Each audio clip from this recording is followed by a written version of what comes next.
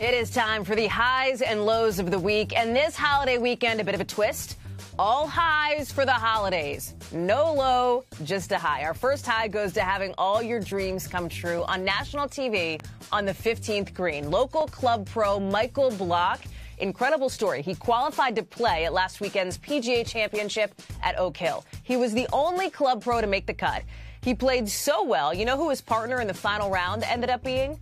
Rory McIlroy, golf superstar.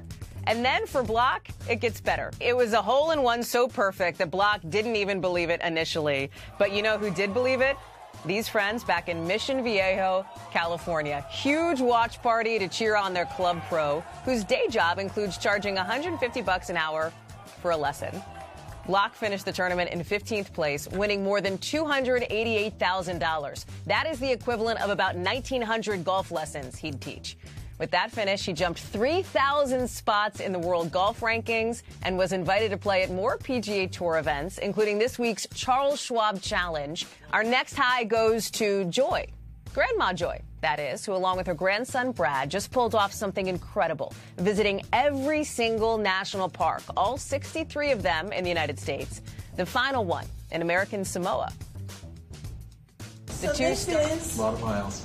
The national park quarter for American Samoa. Oh my heaven. Yeah. There you go. Oh, thank you. Thank you, Jessica. You're welcome. This is just like Christmas. This is better than Christmas. It is better than Christmas, right? This whole journey began 7 years ago when Grandma Joy mentioned she hadn't really traveled as much as she would have liked. So they started going from Grandma Joy's home in Ohio to, look at this, all of these parks all across the continental U.S., to Alaska, to Hawaii, to the territories. Oh, I forgot my bikini. We're in the middle of a redwood forest. Brad documented these trips online. It inspired so many people with the beauty of these parks. And it turned now 93-year-old Grandma Joy into a viral star. It's the definition of trips of a lifetime, right?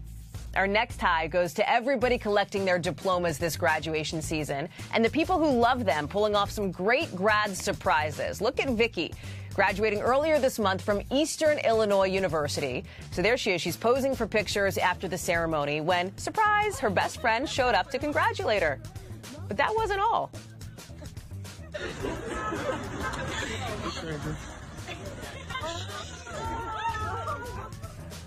Vicky turned back around to see that. Her boyfriend Mike ready with the next surprise, an engagement ring. She's in total shock. She's apparently worried she's going to pass out from all the excitement. She did say yes, if you're wondering, as the banner makers thought she would. They had that ready to go. Congratulations to Vicky and to her fiancé. Our final high goes to the fearless wranglers of, no, not Yellowstone, but the great state of Michigan. Oh, yes. Check this out. A cow, see this, escaped its pen and was trying to avoid getting captured. There it goes, hitting the open road, literally I-75, right? That is no place for a cow. Eventually, look at that. Those Michigan cowboys chased it down. They lassoed the cow, brought it back home. Definitely not your typical Mustang chase on the highway.